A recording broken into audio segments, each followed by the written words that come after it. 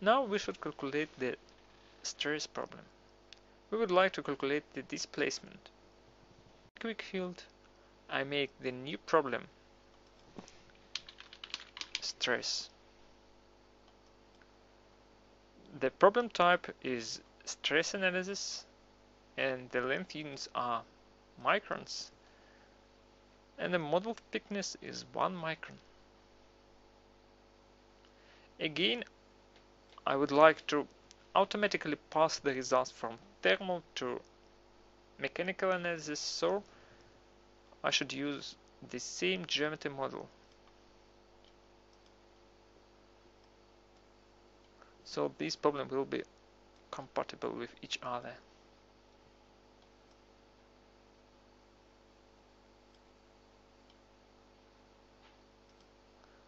Now here you can see there are 3 problems.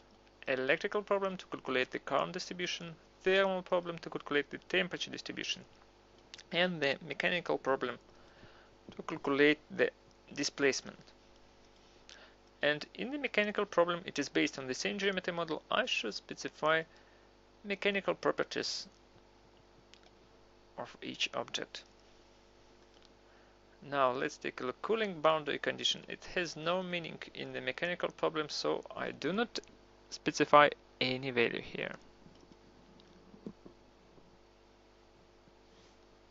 Ground. I believe the ground and voltage contacting plates are fixed, so I can specify 0 displacement for each conducting plate. Now for copper, I should specify mechanical properties of copper,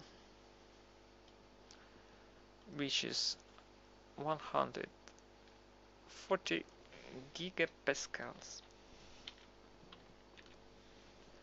And the Poisson ratio is 0.4. And to calculate the thermal stress, I should specify the expansion coefficient, which is 2.9 times 10 to the power of minus 6.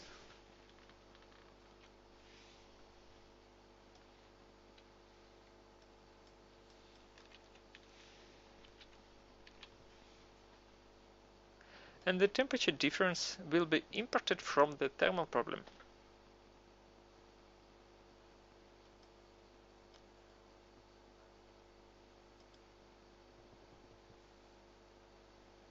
So let's run the stress analysis.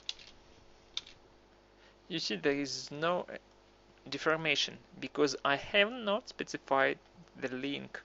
I should put the link from mechanical to thermal problem.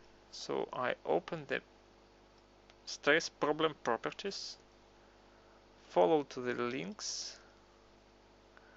The data type I use is the temperature field, and the problem is thermal.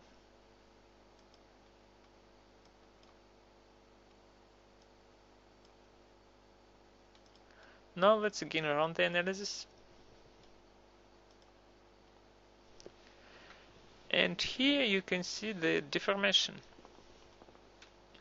I will adjust the field picture and switch on the color map in microns. So the right side will be deformated, will move about 10 microns.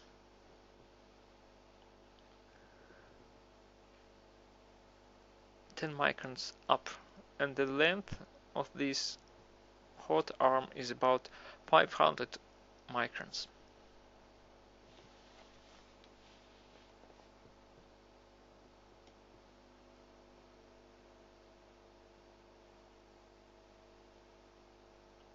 Now this way from electrical to thermal to stress analysis problem, we were able to calculate the current distribution, temperature distribution, and the mechanical deformation.